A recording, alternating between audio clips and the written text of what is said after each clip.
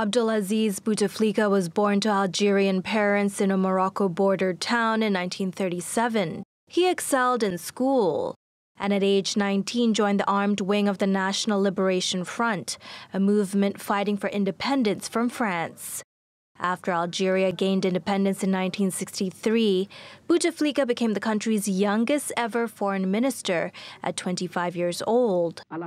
He held that post for 16 years and was active at the UN, becoming president of the General Assembly in the 70s. But for much of the 80s, Bouteflika was in exile, avoiding corruption charges that were later dropped.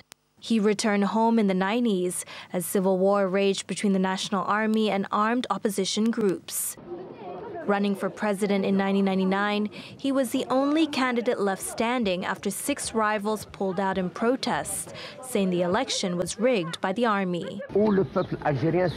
Today, the people of Algeria are voting to decide whether to endorse my political ideas or whether they want to return to their own miserable existence. I'm doing fine for myself. What they decide is up to them.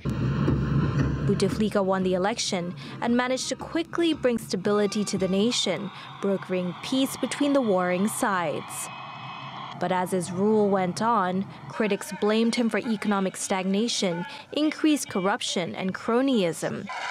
After 2 terms in office, in 2008, he initiated the change in the constitution that scrapped term limits for presidents.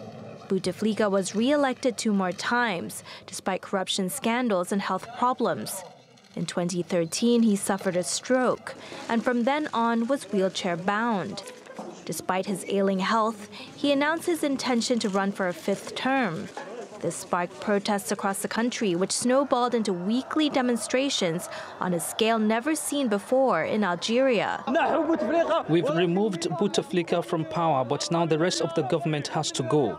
Although he lived much of his life in the public eye, little is known about his private life. Official records mention no wife or children.